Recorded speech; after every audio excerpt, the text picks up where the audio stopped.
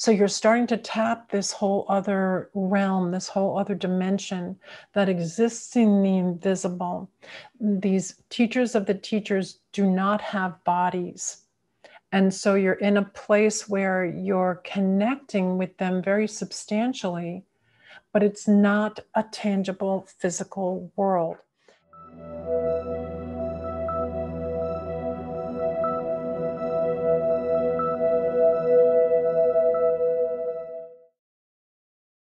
What are some signs that I am nearing the oasis of stage 4, the settling down?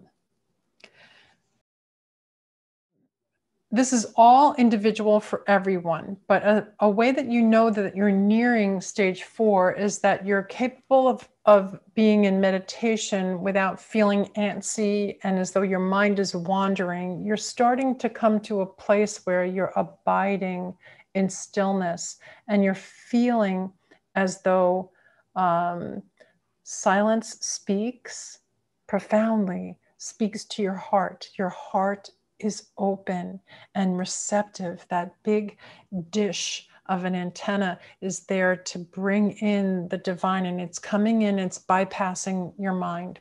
You're not allowing your mind or your ego to be all important anymore. You're allowing this sense of emptiness to come over you that, lo and behold, on the other side, you discover is actually fullness. Fullness of what appeared before to not even be real or there because it's in the invisible. So you're starting to tap this whole other realm, this whole other dimension that exists in the invisible. These teachers of the teachers do not have bodies. And so you're in a place where you're connecting with them very substantially, but it's not a tangible physical world.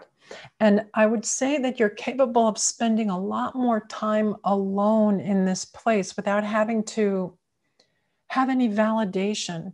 You know, you start to enter the world of knowing that this is real, even without any outside validation. That's when you know you're starting to connect to the true self of you.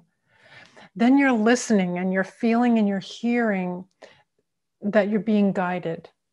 And it feels more like you're floating downstream on a river rafting expedition, but you've got this amazing guide. And yet they're so amazing that they're kind of guiding things without you even knowing that you're being guided or that things are being moved by this guide. And it's so captivating. And not only that, if you've ever been in a jungle or a forest with a naturalist, compared to going alone when you're missing everything. And then the naturalist is like, oh, look over there. There's a sloth, or there's a baboon, or and you would never have seen it. This is what it's like, that you're in the arms of the divine that's captivatingly adept at seeing more for you, feeling more for you, being more for you. And you're not afraid of it, and you love it, and you're along for the ride.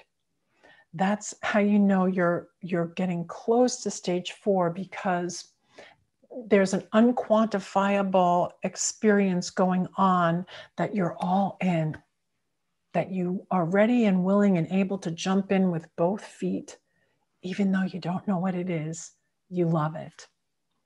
Really great question. So I hope that lets you have a little bit more understanding that you're going to move into something that you've never experienced before.